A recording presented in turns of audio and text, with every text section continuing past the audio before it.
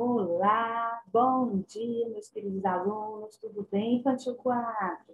Sejam bem-vindos e bem-vindas a mais uma semana de videoaula, certo, meus queridos? Essa semana é toda especial porque tem uma data comemorativa festiva, né? Que vem trazer esperança e renovação. Isso mesmo, nós vamos comemorar a Páscoa com muito amor e muita união, se Deus quiser, tá certo? Então vamos lá, convido vocês para ficarem comigo até o finalzinho dessa videoaula. Vou botar uma acolhida, tá bom? Para você acompanhar comigo, ok? Então vamos lá, canta comigo.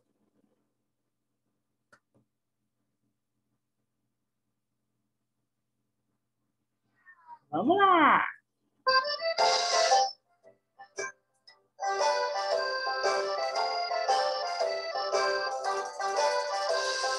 Deus é bom pra mim, Deus é bom pra mim, feliz estou cantando eu vou. Deus é bom pra mim, Deus é bom pra mim, Deus é bom pra mim, feliz estou cantando eu vou. Deus é bom pra mim. Meu Deus é bom pra mim, comigo vai, tão forte brilha o sol, que a chuva cai, amor tão grande assim, só Cristo tem por mim, tirei até o fim. Meu Deus é bom pra mim, meu Deus é bom pra mim, comigo vai, tão forte brilha o sol, que a chuva cai, amor tão grande assim, só Cristo tem por mim, tirei até o fim. Meu Deus é bom pra mim.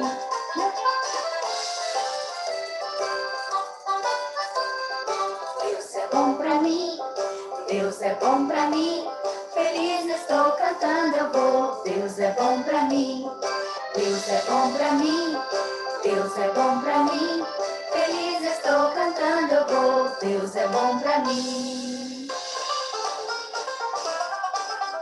Meu Deus é bom pra mim, comigo vai, tão forte brilha o sol, a chuva cai, amor tão grande assim, só Cristo tem por mim, tirei até o fim. Meu Deus é bom pra mim, meu Deus é bom pra mim, comigo vai, tão forte brilha o sol, que a chuva cai, amor tão grande assim, só Cristo tem por mim, tirei até o fim. Meu Deus é bom pra mim, meu Deus é bom pra mim, meu Deus é bom, meu Deus é bom pra mim, meu Deus é bom pra mim. Yeah! Deus é maravilhoso, Deus é bom pra mim e com certeza eu sei que Deus é bom pra você, certo, meus queridos? Então, sejam bem-vindos, bem-vindos mais uma vez e vamos lá acompanhar com a tia Grazi a nossa videoaula de hoje, certo? Vou compartilhar aqui com vocês a videoaula de hoje, tá bom? E vocês acompanhem comigo, por favor. Só um minutinho. Vou colocar aqui desde o começo. Só um minutinho. Vou aumentar. Videoaula de linguagem, meus amores.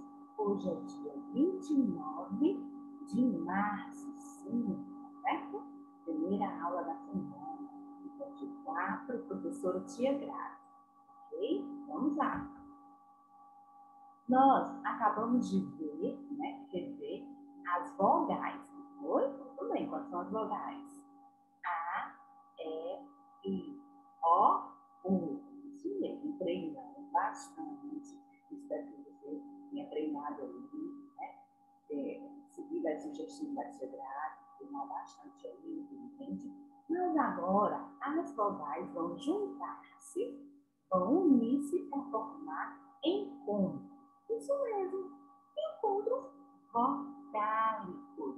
Tia, o que é isso? Encontros de vogais.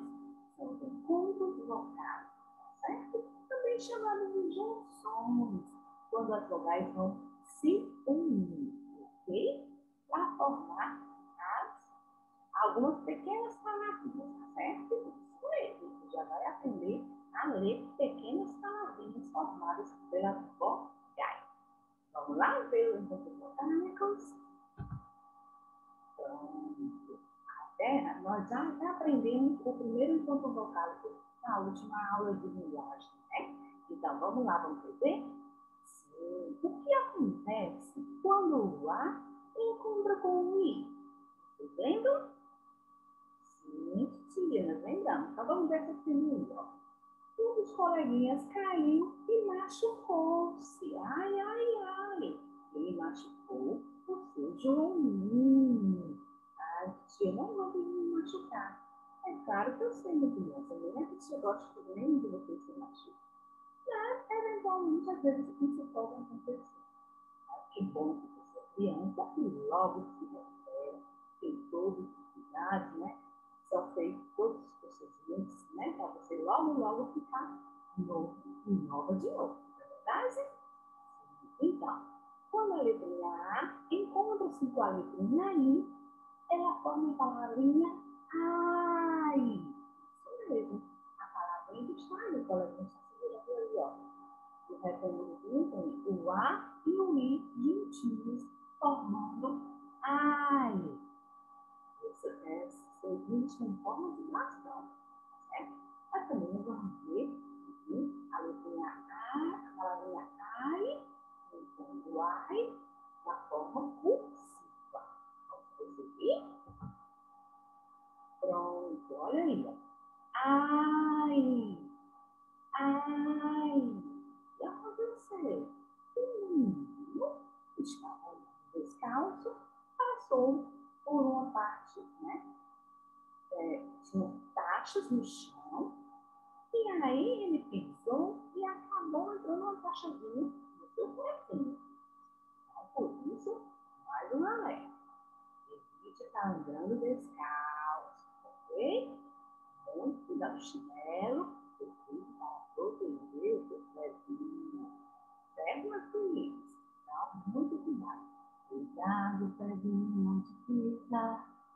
Cuidado, pezinho, onde fica. Certo? Então, ele pisou e logo fez a minha carinha, porque ele deve ter doído, né? Ai, ai, ai, meu pezinho. A palavrinha ai, quando machucamos.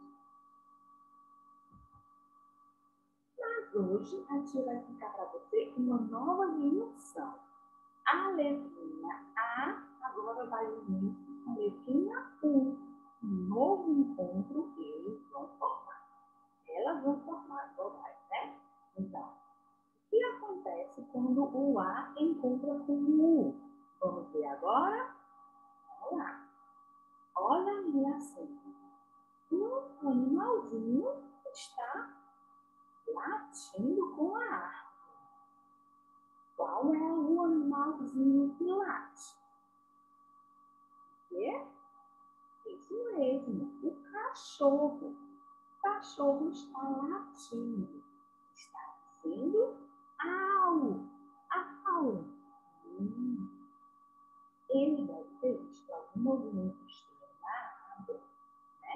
E deve estar começando, né, a latir. Você sabe que os cachorros param, então antes deles verem, eles sentem um cheiro de algum animal, né? Eles param, aguçados e começam a latir, certo? Então aí ele deve ter visto ou um gato que se voa na árvore, né? Ou um soninho no chão também, né? Então ele deve ter visto algum animal escondido lá na copa da árvore e começou a latir. Au! Au! Au! Vamos lá, você viu? Você vai fazer. Pronto. Ó. Au! Late o cachorro engraçado. Olha aí. Aquele cachorro do slide passado, ele estava um pouquinho, né? Assim, bravo, estava latindo. Esse aqui já está mais amistoso. Esse aqui já está com o rostinho mais amigável, né? Tem cachorros que são mais valentes, tem cachorros mais mansos. Isso aqui, au, late o cachorro engraçado. Ok? Tá Certo, meus amores? Muito bem, então. Ao é a palavrinha, eu encontro vocálico de hoje. Certo? Uma das dinâmicas que a gente sempre faz nessa aula, mostrar aqui das vogais, né? E o encontro das letrinhas. O encontro das amigas, dos amigos. Então, assim, quando está todo mundo da nossa casa, nós fazemos essa brincadeira aí, ó. As crianças ficam com crachazinhos com as vogais, aí a tia vai citando os encontros e elas vão procurando o seu par, certo? Porque para ser um encontro, tem no mínimo dois. Formava dupla, tem encontros com trios, tá certo? Então, tem encontros locais de três. Uau! Como você está linda, né? Eia, cavalo, certo? Então, são alguns encontros locais que nós não vamos ver no nosso mas que existem sim, e nas séries seguintes você vai poder entendê-los cada vez melhor. Né? Então, aí as coleguinhas estão juntas, ó. Percebam as mãozinhas dela, né? Unidas por um ponto das amigas. Olha os crachás dela com as vogais A, U, A, U, juntinhos, certo? Formando a palavrinha que a professora citou. Au, vocálico, au. Isso mesmo.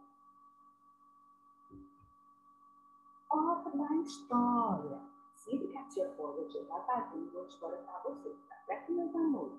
Então vamos lá. A história do mundo, preste atenção. A historinha tem sempre uma moral.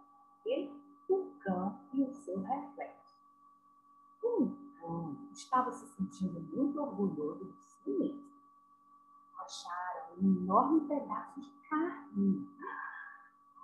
Olha, e pegou o pedaço de carne e levou na boca. Pretendendo devorar, quem faz em algum lugar. Quando o cachorrinho encontra algum pedaço de carne, ou seja, a primeira intenção dele bota lá o lugar para enterrar, né? Um lugar bem sosseguiado, se expõe para poder, né, degustar aquele aperitivo, né? Aquele comida daquela hora. Então, ele botou na boca dele para procurar um lugar sossegado para poder comer lá. Ele chegou, aí ele passou por um rio. Olha aí, no meio do caminho tinha um rio. E começou a cruzar a estreita ponte que o levava para o outro lado. Olha aí, ele estava passando pela ponte e do outro lado tinha a margem de um rio. Certo? De repente parou e olhou para baixo. Quando ele parou na ponte e olhou para baixo, ele viu o reflexo dele. Sabe o que ele pensou? A superfície da água viu seu próprio reflexo dele. O cão não se deu conta do que estava olhando para si mesmo. Ele julgou, pensou que estava vendo outro cão com um pedaço de carne na boca. Já pensou, ele pensou que era outro cão, outro cachorrinho que estava com outro pedaço de carne na boca. Opa, olha o que ele disse. Aquele pedaço de carne é maior do que o meu. Olha o que ele pensou, aliás, né? Então, vou pegar outro fora. Olha, né? Assim, às vezes os cachorros se estranham da rua, um pedaço do outro, né? Muito bem. Então, vou pegar um pouquinho. Difícil. Na hora que ele disse que vai pegar outro pedaço de carne, ele imagina ser outro cachorro, outro pedaço de carne, ele abriu a boca e olha o que aconteceu. Um pedaço de carne, de verdade, que ele estava já, né? Caiu e foi para o fundo do rio. Ah, meu Deus do céu. E ele acabou ficando sem nada. Então, moral da história. Quem tudo quer, tudo perde. Os queridos, então, às vezes, queremos coisas demais. Eu quero ficar maior. Eu quero ser melhor.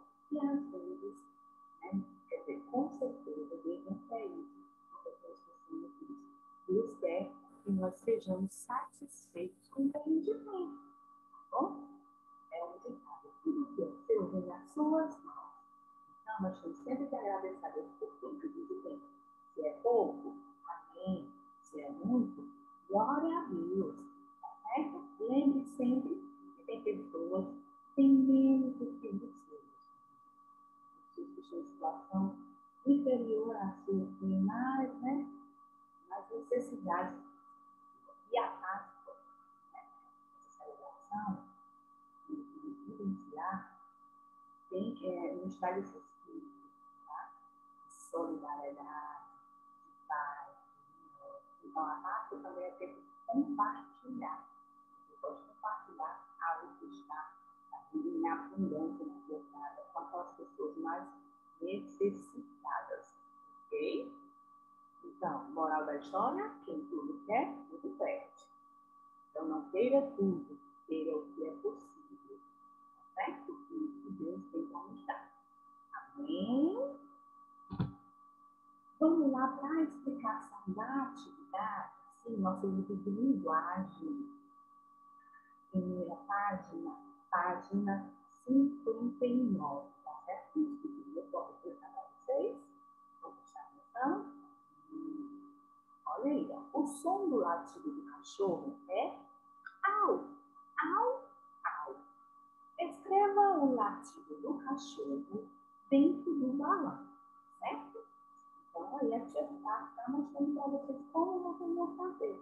Tem um cachorrinho e você vai escrever a palavrinha, o encontro, au. O que é balão, tia? Balão é essa forminha aí, ó, circular com a pontinha e simboliza onde há uma conversa, tá certo? E quando ele quer se expressar, então ela não fala. O balão é para simbolizar a fala de algum personagem. No caso, o nosso personagem da vez é o cachorro. Ele disse au. No caso, ele se expressou falando au. Então, ele disse au. Ok? Então, você vai escrever o A. O A sobe volta e o O desce, então tem um pontinho de limite para baixo, que é um ponto de exclamação. Mas se quiser, pode fazer, é fácil também. Animal de estimação é um bicho muito esperto. O cachorro é amigo fiel e quer ser dono sempre por perto. Verdade, viu? Se tem um cachorrinho rico, para sempre. Lembre-se que o amor tem que ser até o final da vida, certo? Porque quando é filhotinho é muito fácil de amar, dar carinho, né?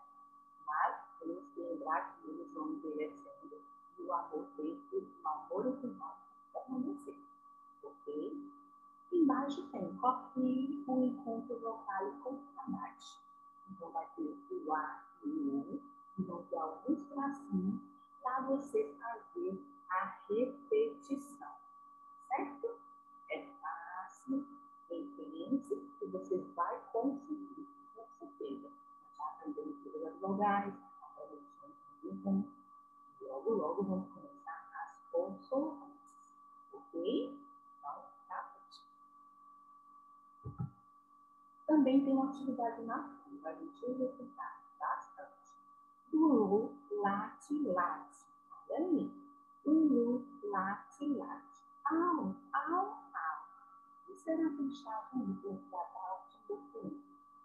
Ele está com a família agora, sabe, vamos? Isso, ele viu um suculento osso lá do outro lado. Então, o Lulu está latindo porque viu o osso. Muito bem. Tem questão assim, ó. Pinte o caracol que carrega o encontro vocálico que aprendemos hoje. Então, vamos ver qual é o caracol que está com esse encontro vocálico de hoje, certo? Vamos lá. O primeiro caracol tem o O e o I. Será que nós aprendemos essa palavra hoje? O segundo caracol tem o U e o I. Será que nós aprendemos esse hoje? O terceiro caracol tem um A e um I. Será que nós aprendemos hoje esse? Sim, mas eu já vi esse aí. É ai. Isso mesmo. Nós já vimos o primeiro encontro com uma café. Mas aqui nós vamos aprender o encontro de hoje. Vamos ver se é o próximo? A e o U. Vai formar AU? Se você acha que sim, você vai tentar o caracol que está junto do A e o U. Ok? Combinado? Legal. Cubra os pontilhados e depois repita o encontro vocal com a baixa da música. E aí, au, au. Então, você vai cobrir os pontilhados bem baixinho, lembrando, né? Ó, a bolinha, puxa a perninha, sobe o U, sobe, desce, você vai cobrir. E logo embaixo vão ter dois bracinhos para você fazer sozinho. Lembrando que as vogais têm que estar juntinhas, ok? Assim, ó. O A e o U, para formar AU, ok? Lembrem-se, as vogais são amiguinhas. Certo? E embaixo eu coloquei aí a famosa patrulha canina. Para se você desejar, faz aquele colorido bem bonito. A tia vai adorar, ok?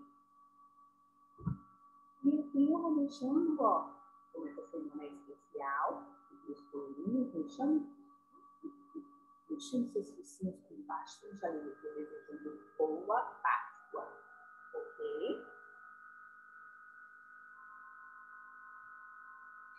Vou voltar aqui para vocês, com vocês, e lembrando das junções que nós aprendemos. Então, a primeira foi ai, isso mesmo, ai. Quando nós nos machucamos, falamos ai. E a outra junção foi au. Au. Ok? Espero que vocês tenham gostado. Vou ficando por aqui. Um grande beijo no seu coração. E até daqui a pouquinho na nossa próxima videoaula do dia.